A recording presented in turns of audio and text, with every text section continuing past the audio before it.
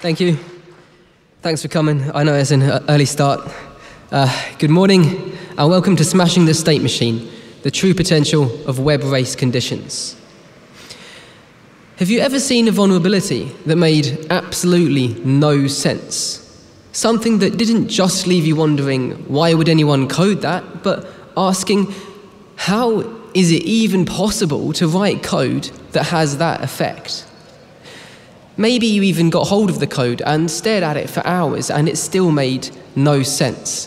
And perhaps, if you showed it to somebody else, they'd say something like, oh, it must be a race condition. In this session, I'm going to share with you tools and techniques to discover and exploit that kind of race condition. Let's start by surveying what we do understand. What race conditions have you seen or exploited in the wild?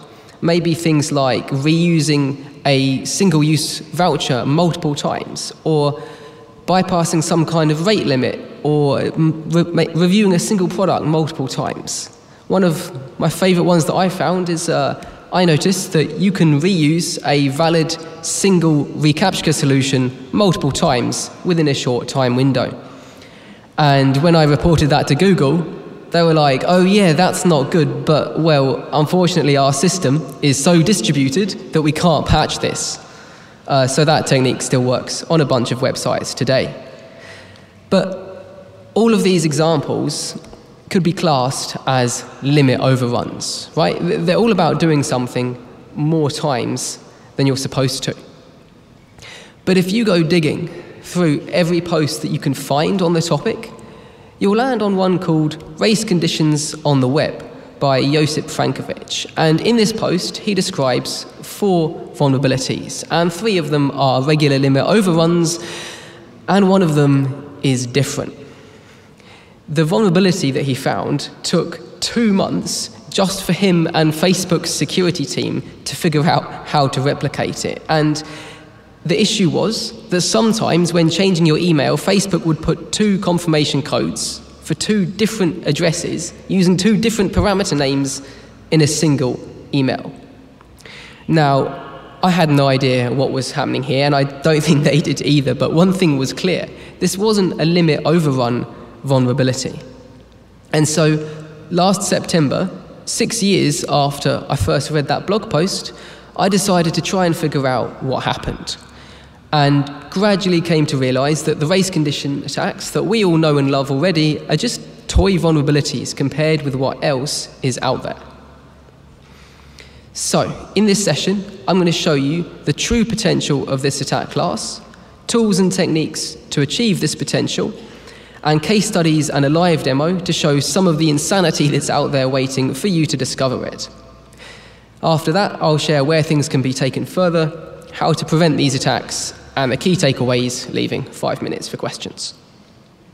On certain slides, you'll see there's a mortarboard icon, and that just means I've designed a free online replica of this vulnerability and published it in the Web Security Academy, so you can practice exploiting that vulnerability on a live system for yourself.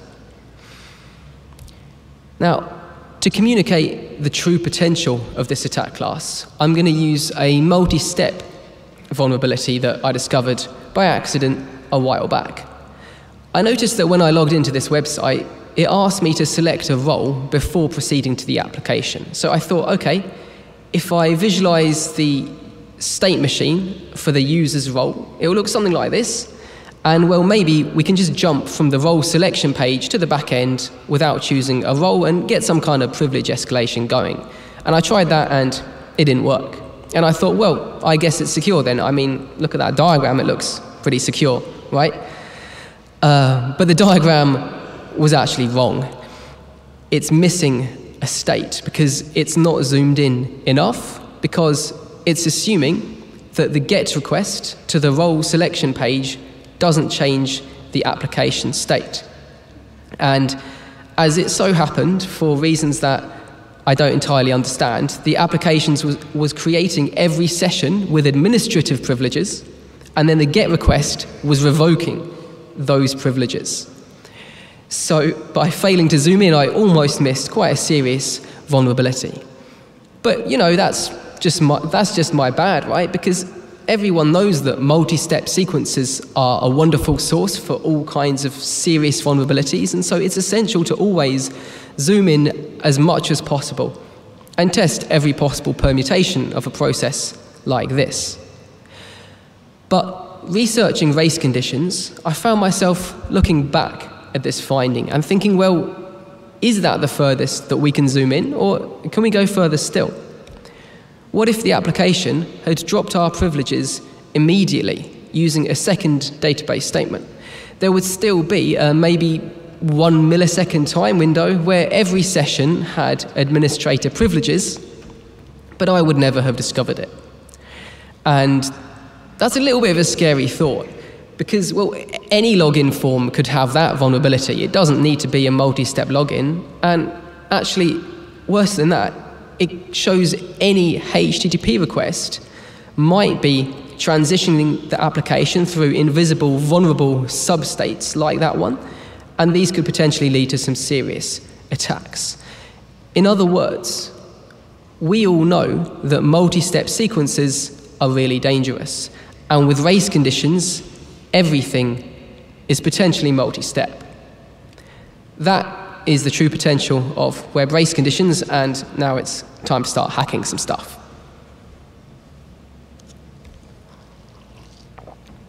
To discover a substate, we need a collision. That means we need two requests, one to trigger the substate or the race window, and another that accesses the same resource at the same time.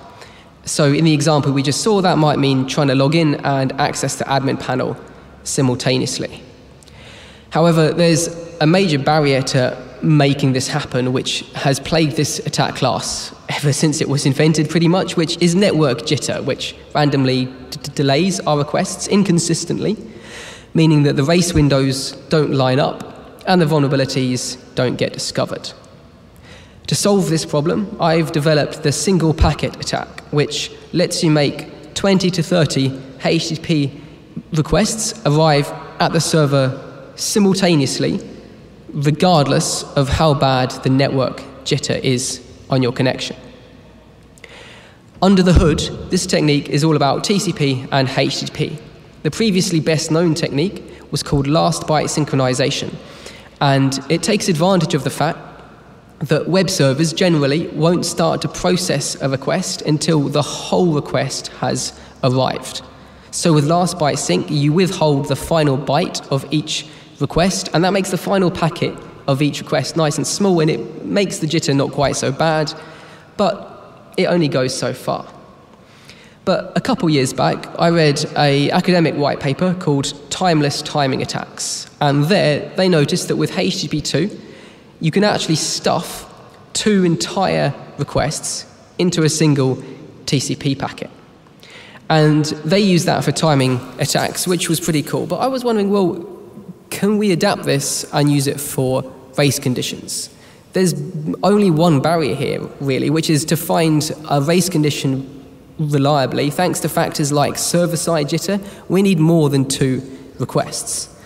So what I did was, I took these two techniques and smushed them together to create the single packet attack, which completes 20 to 30 requests in a single packet, eliminating network jitter. And I've just released this in an update to the open source tool Turbo Intruder. Now, this technique, frankly, is pretty obvious. And actually, I was like, this is so obvious. And then I was like, well, I wonder if anyone else has already done it. And I Googled, and it turns out someone else implemented something quite similar for a master's project back in 2020, but nobody noticed. So, well, why is this? Why am I so excited about this technique? Well, it's because this isn't just some cool implementation trick. After refining this technique over months of research, it now works on all major web servers. I can still fit the entire algorithm on a single slide, and ultimately, it brings insane performance in a parcel that's so easy to implement, I think it will end up in all major web testing tools. The reason it's so easy to implement is that thanks to some creative abuse of Nagel's algorithm, which is in all operating system network stacks, you don't need to code a custom TCP or TLS stack. You can just take a HB2 library and bolt this feature onto the side. If you're tempted to make your own version, I'd say go for it, and I think Golang's HB2 stack is probably one of the easiest to extend in that manner. And I'm really looking forward to seeing where other people take this technique in the future, because it can definitely be developed further. But of course, the thing I'm most excited about is the performance.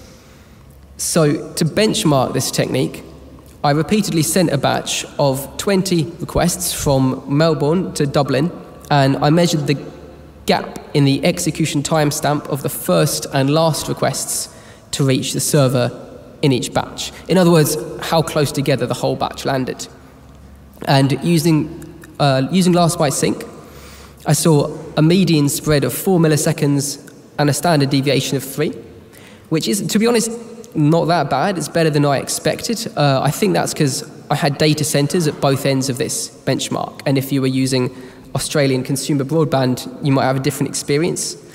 And then I retried it with a single packet attack and saw a median spread of 1 millisecond and a standard deviation of 0.3. In other words, the majority of these 20 requests traveling 17,000 kilometers were getting executed in the same millisecond on the target server. In terms of what that means in practice, well, you could say, okay, it makes this technique 4 to 10 times more effective than last byte sync. Or on one real vulnerability that I found, I was able to replicate the issue within 30 seconds using single packet attack, and it took over 2 hours of automated attempts to replicate the same issue using last byte sync. In other words, if you want to kind of summarize this up in a little soundbite, I would say, by eliminating network jitter, the single packet attack makes remote race conditions local. Now that we've solved network jitter, it's time to go hunting for some bugs. Now, limit overrun vulnerabilities are easy to find. You look for a limit, you try and overrun it. But going beyond that, things get a bit trickier. And after months of manual testing and discovering every possible pitfall, I've developed the following 3-step methodology to find these bugs reasonably efficiently. First, you predict where you might have potential collisions. Then you probe those places to identify clues that there's a substate there. And finally, you prove the concept by figuring out what happened and using that knowledge to build an exploit. Prediction is just about efficiency. In theory, because everything is multi-step, every single request is an arbitrary complex multi-step process, we ought to test every possible combination of endpoints on the entire website and any other websites that have the same backend. But that's not very practical. So instead, we're going to home in on places likely to have collisions that have serious consequences. After doing that, we can furthermore rule out endpoints that don't have as much collision potential. So for example, 2 threads that are editing a single piece of data at the same time, that could be quite interesting. Whereas if the 2 threads are just appending to the same piece of data, that's less likely to have an interesting outcome. Similarly, you can ask, well, are these requests going to be editing the same record in the database? If the password reset system is storing tokens in the users table, then if you do 2 resets for 2 different users at the same time, then 2 different rows of this table are going to be edited and you're not going to have a collision. Meanwhile, if it's a password reset system that maybe SMSs you a PIN and it stores the PIN in your session, then you can use your single session to do resets for 2 users and cause a collision, and maybe something interesting will happen. Once you've built your requests, it's time to just take them and probe for clues. The essential thing here is that it's quite easy to fail to recognize a clue. So the first step is to benchmark the normal standard behavior of the application by sending your requests one at a time with a delay between each of them so you don't trigger any races. And then you just resend them all at once using the single packet attack and look for anomalies, clues, any deviation from the behavior that you saw during the baseline. If you don't see any, it might mean that they're secure, or it could just mean that you need to tune your attack timing, which I'll talk more about in a case study later on. Finally, by this point, we should have found an anomaly. So all you need to do, which is often the hardest part, is actually understand what happened, clean it up, and replicate the behavior and explore the impact. Now, a word of warning here. Exploring the impact might sound kind of obvious, but if you're doing this methodology right and being ambitious with it, you're going to run into some quite weird and unfamiliar behavior, and as a result, the path to maximum impact may be quite hard to find. So I would suggest thinking of the behavior you found as a structural weakness and looking throughout the application to find security relevant features that rely on that structure, and also don't just stop and report the first exploit that you find. I actually made that mistake myself and lost out on around $5,000 of bug bounty as a result. So now we're going to take a look at a tiny slice of what you might find if you apply this approach in the wild. GitLab lets you invite unregistered users to administer projects via their email address. And I thought, okay, sounds juicy, I'll test it. So as a baseline, I just invited one address 6 times. This created one invitation email, and caused 6 responses saying status success. When I resent these requests in one packet, we saw 1 status success, 5 error messages, and 2 emails. So we've got 2 clues that we've hit a race condition here. The first clue is obviously 2 emails from 6 requests is quite suspicious. And the other one is that the responses that we got differed from when we did the baseline. Note that if we hadn't done the baseline and we'd just looked at those responses, we probably wouldn't have spotted that second clue. So using that race, I was able to create multiple invitations with the same email address, which I at first thought, well, that's nice, but kind of useless. But I noticed that the page on GitLab that lists pending invitations only displays 1 invitation per email address, because it doesn't think that multiple ones can exist. So you can make a kind of a low privileged invitation, and if an admin sees it and deletes it, it actually effectively says user was successfully removed from project, and replaces it with a higher level invitation behind the scenes. Now, that impact isn't amazing because you need quite high privileges to exploit it in the first place, but it got my attention, kind of focused on GitLab. And it left me wondering, well, maybe there's another angle that I can take that's a bit more deliberate and will achieve a more serious impact. Now, one approach to finding inspiration for these kinds of race conditions is to look to classic multi-step exploits and see if you can find a race condition adaptation.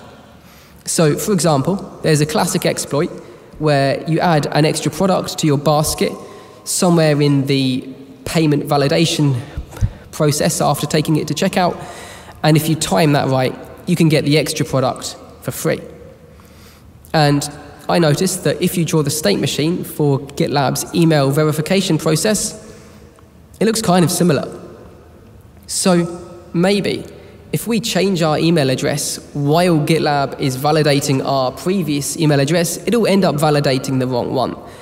And that would be high impact because it would let me hijack administrator invitations intended for other users.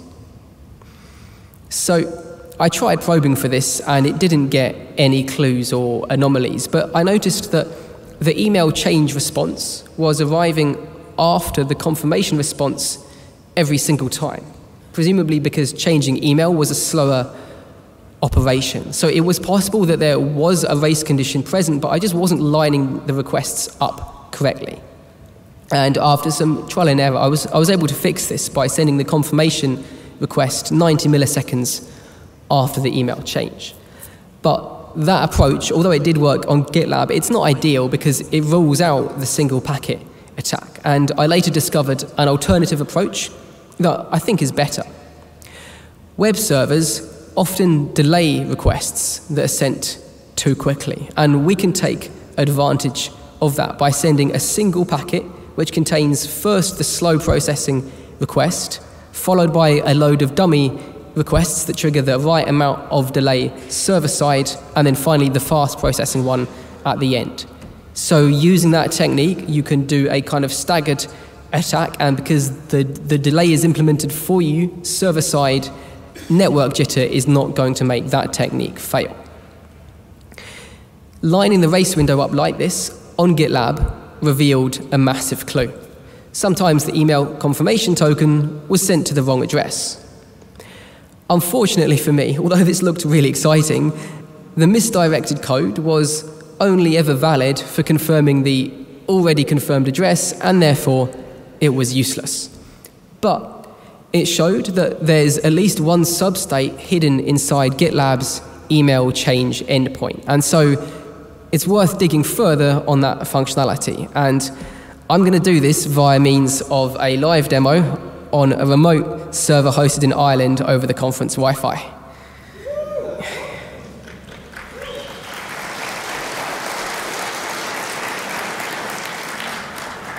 Cool, so here we have GitLab. And here I'm just going to show, if I change my email address, then the new one that I entered is just been set as pending, right? Because I have to click the confirmation link to prove that I own this email. So that's what we're going to be targeting. So let's see how it goes. I did test this earlier. It's not 100% reliable. Okay. On this Wi-Fi, it's never really 100% reliable, to be honest. Okay, so first, I'm going to probe for clues. So I'm going to try and change my email to 6 different email addresses in the same millisecond using the single packet attack. And I'm going to get all of these emails. They're all going to me, but every email address is unique. So I'm going to send this. The responses should arrive all at once. Yep, looks good. And the first kind of tiny little hint that something interesting might be happening is in this X runtime header. So we can see the server processed this request in 350 milliseconds. And for something that we know is sending an email, that's quite fast. It's almost like they're passing some data to a background thread, and the background thread is sending the email. And as soon as you've got data being passed between different threads, race conditions become a lot more likely. So that's a nice little hint, but it's definitely not evidence that there's a vulnerability there, right? For evidence, I'm going to check my inbox and we'll see what we have. Okay, so we've got our 8 confirmation emails, and if I scroll through these with a bit of, right, there we go. Okay, so here, this was sent to demo6@portswigger.net. No, sorry, it was sent to demo4, but it's intended to confirm demo6. So this is our clue. This has been sent to the wrong address. But it's not a vulnerability because this link isn't actually going to work. It's just going to say the confirmation token is invalid because that confirmation token has been overwritten by one of the ones that came after it, and for some other reasons. So we've completed the probe phase, and now we're going to prove the vulnerability by switching to an exploit. And this is where things get a little bit less reliable. So I'm just sending 2 requests in the single packet. One is setting an email address that goes to my inbox, and one is setting spoofed at localhost, which is obviously not supposed to go to my inbox. And there's just one other thing to mention here, this little line here. So in order for the misdirected confirmation token to ever be valid, you have to trigger GitLab's resend token functionality, which you can do by changing your email address to the same value twice in a row. And if you don't do that, the token is never valid, and it took me around 2 months to discover that. So I'm going to run this, and if we're really lucky, we'll get a misdirected token, and if we're even luckier, the token will actually work.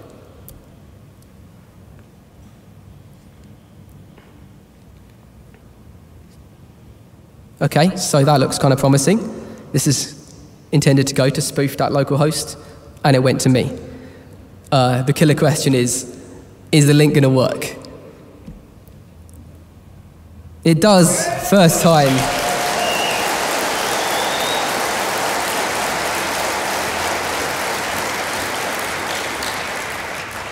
I should have pretended it was always going to work first time. Cool, so yeah, that was that. So I originally found that vulnerability on gitlab.com, and I could not resist obtaining the email address albinowaxed@gitlab.com, and you can view that email address on my profile if you go there. But that shiny finding left me wondering about what the code looked like. And the vulnerable code starts out in a Ruby on Rails framework called devise. And the problem is there's an inconsistency between how the system decides where to send the email and what to put inside it. The email is sent to an address stored in an instance variable, which is passed directly to the thread that sends the message. Meanwhile, the body of the email is populated using data from a server-side template engine fetched from the database, which means that the data in the database can change in the meantime, leading to this discrepancy. And the impact is quite significant. So as I mentioned, you can use this to hijack pending invitations intended for other people and just gain administrator access to random projects. But also, GitLab can be used as an OpenID provider by third-party websites to create a sign-in with GitLab button. And depending on how the third-party website does that integration, this can enable a load of follow-up attacks against that third party, all the way up to arbitrary account hijacking, if you're lucky. If you were to find this bug in a major OpenID provider, it would be a pretty big deal.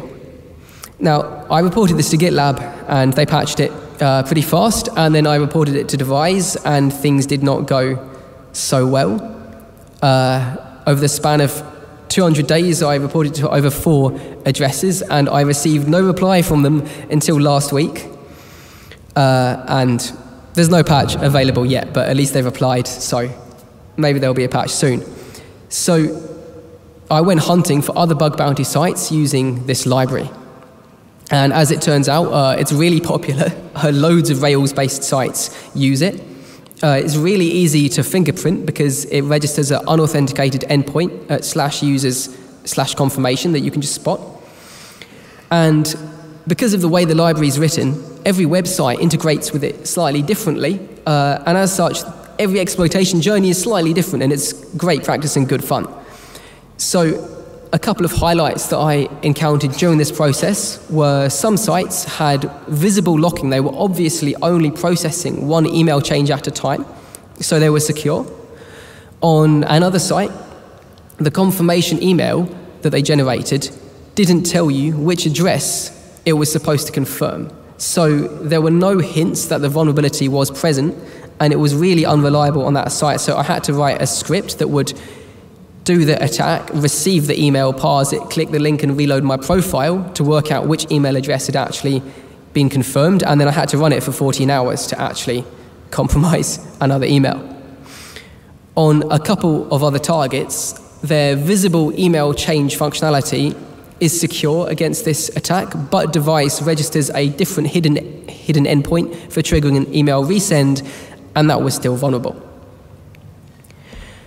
Now, with that, let's move on from GitLab and devise. So, race conditions are weird, and I've saved the weirdest one for last.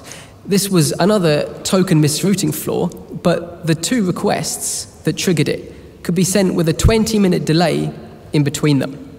So you might be thinking, well, that doesn't look like a race condition, but it was really unreliable, so chances are it was. And after some analysis, what I think was happening is that my email change requests were getting put on a queue, which was then being processed by a multi-threaded batch job once every 30 minutes or so. So the timing of my request was practically irrelevant, and the vulnerability was triggered basically by my request volume rather than the timing. And also, the only reason I discovered it is because I noticed 2 emails were sent to the same address, which, over the course of this research, due to things like this, I've begun to regard spotting anomalies like that as the single most important skill for finding race conditions, especially for deferred ones like this, where the response the application sends to your actual request is never going to tell you a vulnerability is present because the vulnerability hasn't even been triggered yet.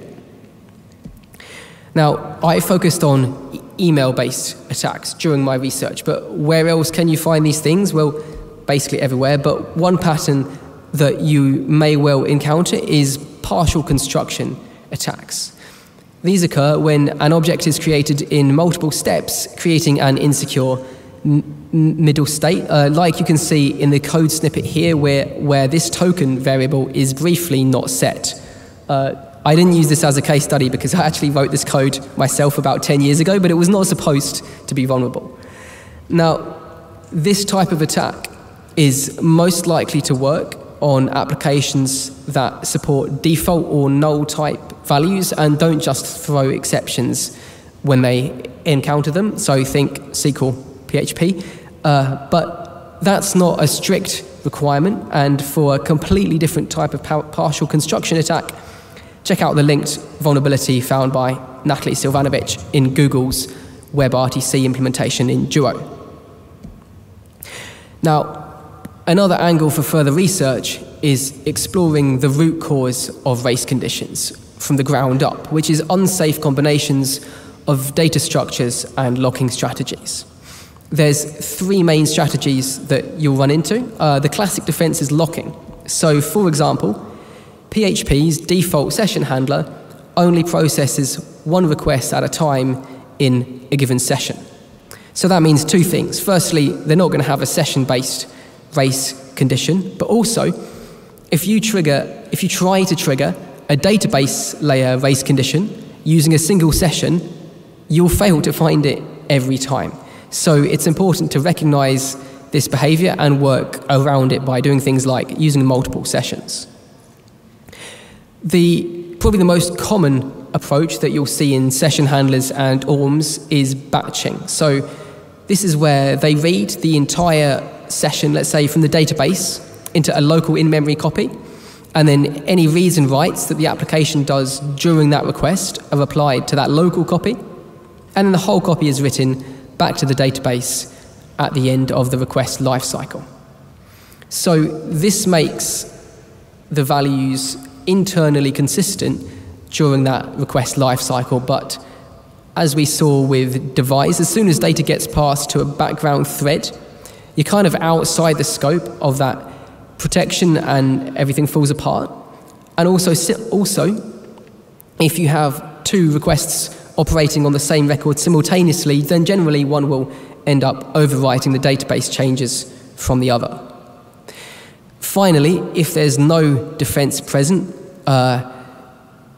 all the bets are off basically, and you see that most commonly with databases where people aren't making adequate uses of transactions, but you'll also see it occasionally with custom session handlers. And if you find a session handler that has that property that's not doing batching or locking, that needs some really heavy testing because there's a whole load of completely plausible, reasonable code patterns that suddenly have critical vulnerabilities if they're built on top of a vulnerable session handler. So I think it's almost impossible to write secure code at the application layer when you're building on top of a session handler that's not doing some kind of synchronization or batching. Now, the final area for further research is improving the single packet attack. So my implementation lets you get about 20 to 30 requests into one packet, and if you get more than that, the operating system just puts them in another packet shortly later. And I'm certain you can fit a lot more requests into a single packet with enough effort. You can totally do it with a custom TCP or TLS stack, and there may be other easier ways of making it happen that I didn't think of. I didn't try to push that side of the research that far because 20 requests is enough to cause a lot of damage in the wild by itself. The other thing that will be really valuable on that angle is other ways of causing server-side delays, because that will let you trigger staggered attacks more reliably, and it will also help out with the timing attack side a little bit as well, and more generic techniques would be especially valuable there. Now, one final word of advice. This is a slide just for DEF CON, and this might be a controversial take, we'll see. Now, in this session, I've tried to squeeze 6 months of research into the space of 40 minutes. And one thing that can get lost in that condensing process is how big the gap can get between exploiting something and actually understanding it. So for example, that GitLab vulnerability, I exploited GitLab.com successfully in, I can't remember, but I think maybe 2 days. Whereas when I built my own local replica for the live demo, it took me, so I could get the token to be misrouted, but the token was never, ever valid. I ran attacks running every 10 seconds for weeks, and it was never valid. And it took me over 2 months to figure out why that was happening and gain the understanding to actually replicate it successfully. And similarly, I've mentioned timing information can be really valuable, but front ends can do all kinds of different things with your requests, which can cause other timing delays and massive timing red herrings. Now, you can recognize that behavior and work around it, but what I'm getting at is, with this bug class, you will encounter things that don't make sense. And that's absolutely fine. My advice is just to embrace the chaos. Normally, I would say you should understand a system and then use that understanding to exploit it. But with race conditions, there's a risk that limits you to finding vulnerabilities that make sense.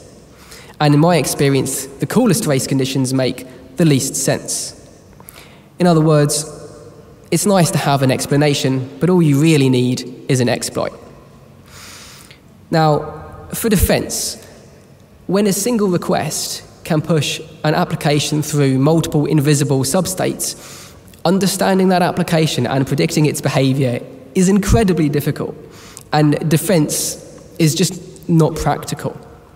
So my advice is try to eliminate substates entirely. Like, the effects of each request should be atomic. You can achieve that generally using your data store consistency features, and another thing that will help with that is avoid mixing data sources.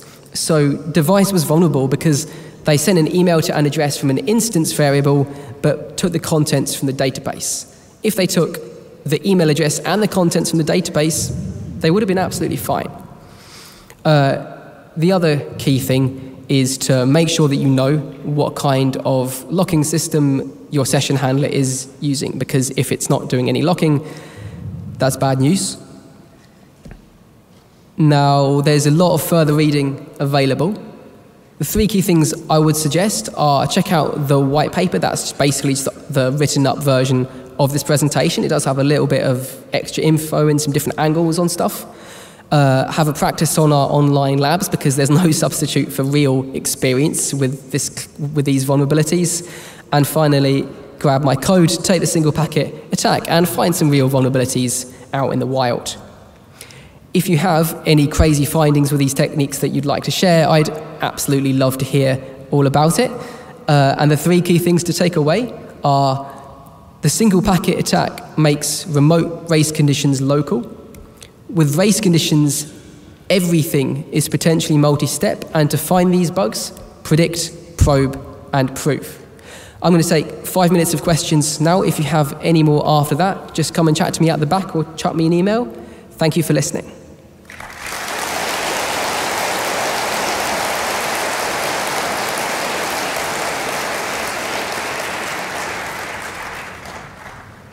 Any questions? Yeah. Can you use the mic? There's a microphone over in the middle. Sorry.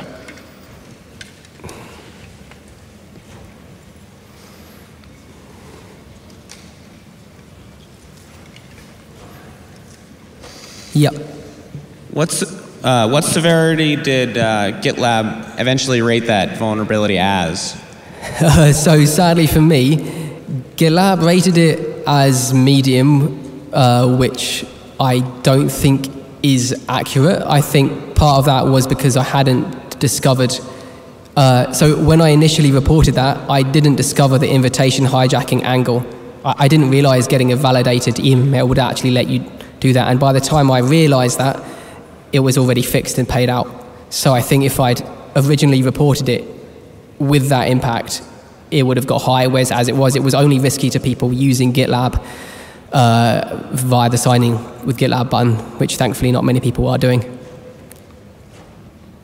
Anyone else?